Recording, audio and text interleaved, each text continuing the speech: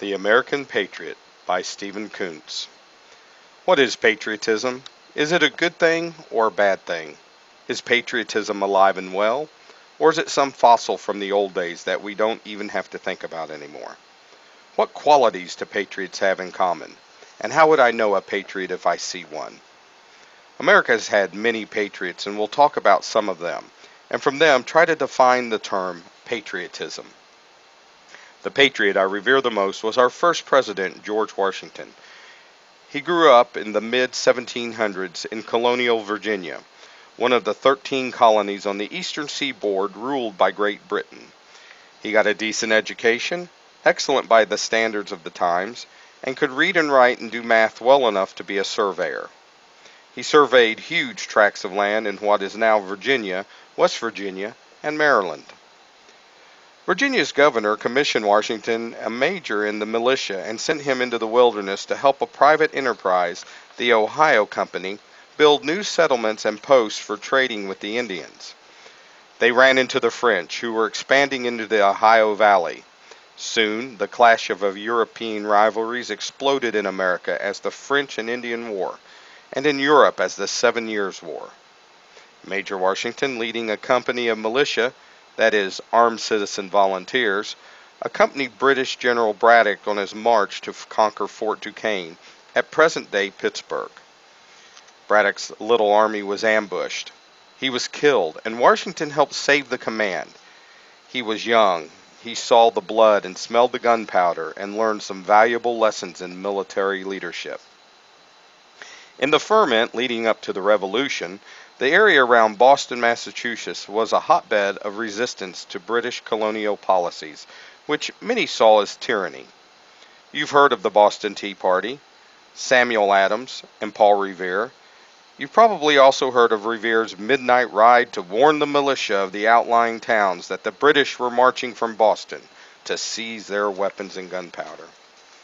It was there, on the outskirts of Boston, on the 19th of April, 1775, that American patriots first stood tall enough to be seen and heard around the world. The Minutemen. Farmers and tradesmen willing to fight with only 1 minute's notice grabbed their muskets and shotguns and assembled on the village greens in the path of the advancing British troops.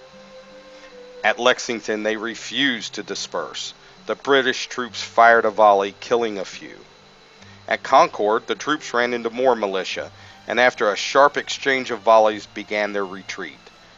The British columns, now 1,700 men counting reinforcements, were fired upon constantly all the way back to Boston by militia members coming on the run, and some of the encounters became full-fledged battles. Over 250 British soldiers were killed or wounded at Lexington and Concord and in the retreat to Boston. Think about it. By firing on the King's troops, these Americans were rebelling against the King's rule, committing treason. The penalty for treason was death. All the farmers who had aimed a musket or shotgun at the red-coated soldier risked the death penalty if British soldiers didn't kill them outright. Why did they do it? Because they believed in the justice of their cause, had the courage to fight for it, and if need be, die. The next day, militia, common citizens who had elected officers and agreed to obey orders, began arriving from all over New England. They bottled up the British in Boston and dug in to keep them there. 2 months later, the British attacked a rebel formation on Bunker Hill, finally forcing the militia to retreat, although not before the British took more heavy losses. The Continental Congress realized it had a war in its hands and appointed the tall, red-headed soldier from Virginia, George Washington, as General-in-Chief. He accepted the appointment, well knowing he would be hung as a traitor if he were captured. Every signer of the Declaration of Independence knew the same thing. If the British captured him, he would be hung. In fact, every person in America knew that if the Revolution failed, the British would hang every prominent rebel they could catch. Despite this reality, or perhaps an acknowledgement of it, the final sentence of the Declaration of Independence states, "And for the support of this declaration, with a firm reliance on the protection of divine providence, we mutually pledge to each other our lives, our fortunes, and our sacred honor. John Hancock was the first man who signed the Declaration. He said, "I will sign my name so large the king can read it without his glasses." And he did. As the other delegates signed, Benjamin Franklin gave a sober warning. "Gentlemen, we must all hang together, or assuredly we shall all hang separately." Would you sign a pledge to support your fellow citizens with your life and your honor? Then do it. Amazingly, every soldier, sailor, and airman who has enlisted in the armed forces of the United States in the past, right up to today, does just that. They put their life and their honor on the line for the benefit of you and me. Patriotism is faith and courage with a willingness to act, to stand up, and to be counted. You know the rest. George Washington forced the British Army to evacuate Boston and was himself forced to flee New York when the British used large formations of regular troops against his poorly trained volunteer militia. Yet in the bitter winter of 1777 he devised a counterstroke. He led his half-starved, freezing troops in a dangerous Christmas Eve crossing of the Delaware River, attacked the British at Trenton, and in a brilliant lightning campaign ran the British out of New Jersey and saved the Revolution. It was Washington's strategy that led to the capture of British armies at Saratoga in 1777 and Yorktown in 1781, effectively ending the Revolution. With the war won, the colonies were flat broke. The national government was saddled with debts it had no way to bear, they said, and used the army to take over the government. This was precisely the course chosen by Napoleon a few years later when he crowned himself Emperor of France. George Washington refused. He was having none of it. He said that it was up to the people's representatives to solve the problems facing the new nation. He resigned his commission as a general and went home. Can you imagine it? Power, fame, the siren call to be the savior of your nation. And George Washington said, no. Our elected representatives must work out the solutions that we can live with. This affirmation of faith and the ability of a free people to solve their own problem is, in my mind, one of the greatest acts of patriotism in American history. Think how different our history would have been if Washington had taken it upon himself to be the American Messiah. He could have done it, you know. He was hailed even then as the father of his country, the leader who had struck off British chains. The soldiers would have followed him. Yet he went home to Mount Vernon on the Potomac and once again became a farmer. 4 years later, after dark, dismal days and much political turmoil, the Virginia legislature selected Washington as one of its delegates to the Constitutional Convention in Philadelphia, where he was elected chairman. Listening carefully, saying little, he presided as the delegates debated on how a new government should be constructed and watched as they wrote the United States Constitution. After ratification, Washington was unanimously chosen by the electors of the 13 states to be our first president.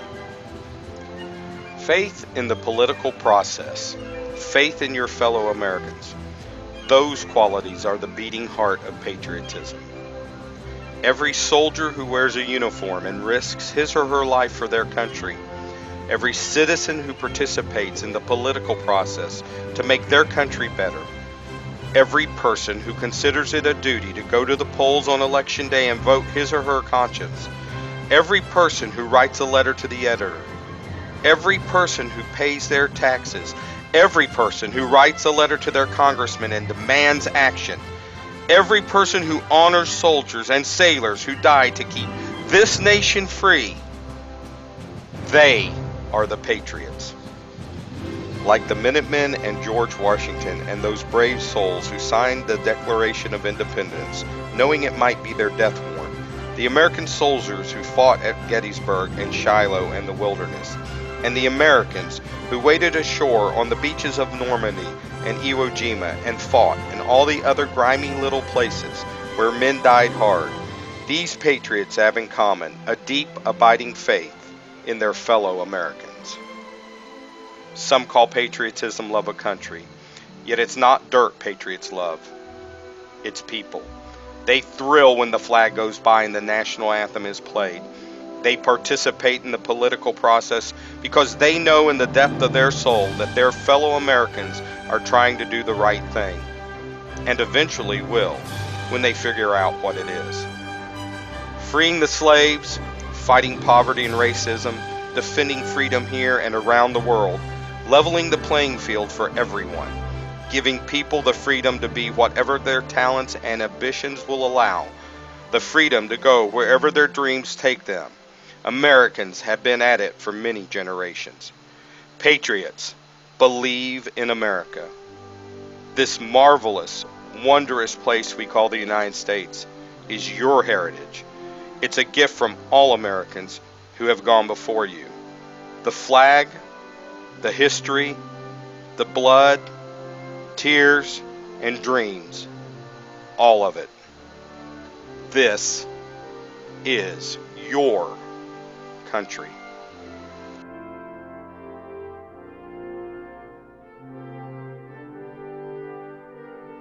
Stephen Koontz was born and raised in West Virginia. After graduating Cross, after the war he became a flight instructor on A-6 aircraft, then did a ship's company tour aboard USS Nimitz. After 9 years of active duty, Mr. Koontz returned to civilian life. He held several jobs, including a stint as a police officer in Longmont, Colorado, before attending the University of Colorado School of Law. After graduation, he was admitted to practice law in West Virginia and Colorado. He retired from the Naval Reserve after 21 years of service with the rank of commander. Mr. Koontz's first novel, Flight of the Intruder, was published in 1986 and spent over 6 months on the New York Times bestseller list. The stunning success of that Vietnam flying story allowed him to devote himself full-time to writing. He has published 32 books so far, 16 of which have become New York Times bestsellers. He and his wife, Deborah Jean, reside in Colorado, where he continues to happily scribble on.